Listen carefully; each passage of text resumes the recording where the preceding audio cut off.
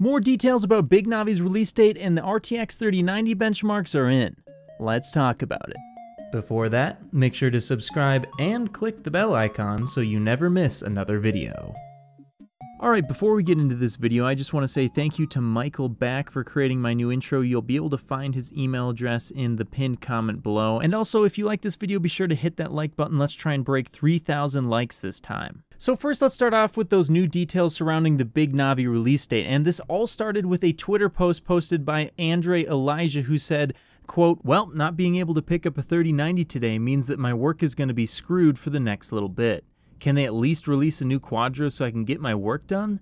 $10 says AMD will have a paper launch too." Then surprisingly, Frank Azor over at AMD had this to say in response, quote, "I look forward to taking your $10. So what does this actually tell us? Well, what we do know so far about the RX 6000 series graphics cards is that there will be a launch event on October the 28th.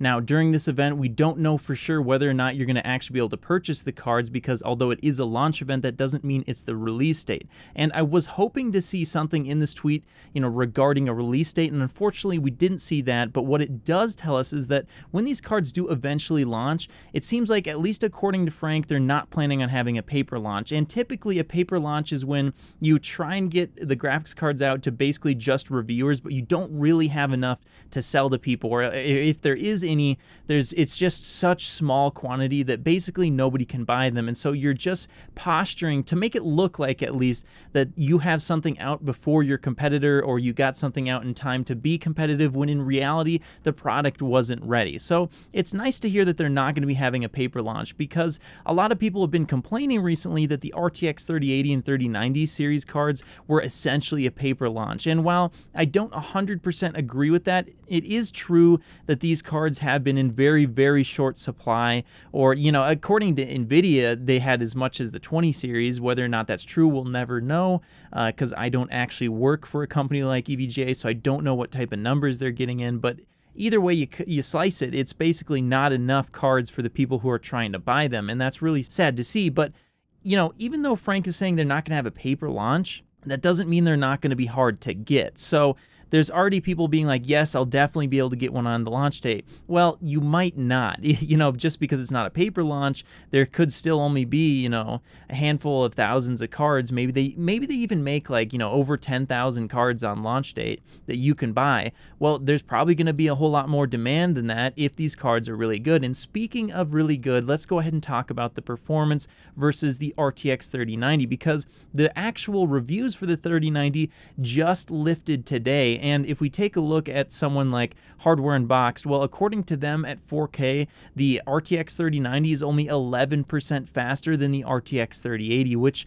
in my opinion leaves a whole lot of room for AMD to come in and just sneak right in with a really powerful card and actually get something that's a little bit faster than the RTX 3090. But the question is, can AMD actually beat the RTX 3090? Now, I have talked about this subject in the past several times, so just to briefly summarize it, it seems like current rumors going around right now is that the RX 6900 XT, or Big Navi, is going to have 80 compute units, or twice the amount you can find on the 5700 XT. On top of that, it's supposed to have a pretty enormous performance per watt gain, as well as a clock speed gain. So, and I think, I believe AMD also had in a slide that they were going to have some sort of an IPC gain as well. So if you take into account you're going to have more cores, the cores are going to be doing more work at the same clock speed, and they're going to have a higher clock speed, well, you're probably going to be looking at a card that, in theory, if everything scales well, which it might not scale well, keep that in mind, but if it did, it could actually be more than twice as fast,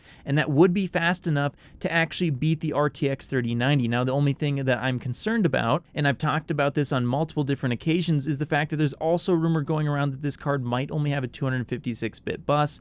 There's people who are saying that this could be completely alleviated by the fact that they're going to have an enormous amount of cache on the die. Whether or not that's true, if they're going to even have an enormous amount of cache, I heard from Red Gaming Tech is being 128 megabytes. We'll have to see if that happens. They might not. It seems like a huge amount to have. But even if they did have that amount of cache, it doesn't necessarily mean it's going to completely solve the problem. We don't know for sure what that's going to actually look like in real life. It could or it could not. Now, me personally, I'm hoping that they're hiding some sort of HBM2 variant, and someone actually recently emailed me and said that there is going to be an HBM version of this card that's going to come out. Now, I don't know how credible this person is, so take that with a grain of salt. The other option that they could have is a 512-bit bus, because you got to remember, you can build an enormous GPU, but it's not going to scale real well if it doesn't have the memory bandwidth necessary to actually feed those cores. But if AMD is actually able to feed those cores, I think that this big Navi that they will be releasing shortly here does stand a pretty good chance of beating the RTX 3090, because only 11% faster than the RTX 3080 isn't really that impressive in just traditional rasterized games. Now, when it comes to ray tracing, will the 6900 XT beat it? We don't know for sure. And in all reality, we don't even know if this 80 compute unit card is real. I mean, this is just leaks right now. So if I were you, to save myself from getting way too overhyped about this product, because this has been a problem with AMD in the past, I would go into their launch thinking like this.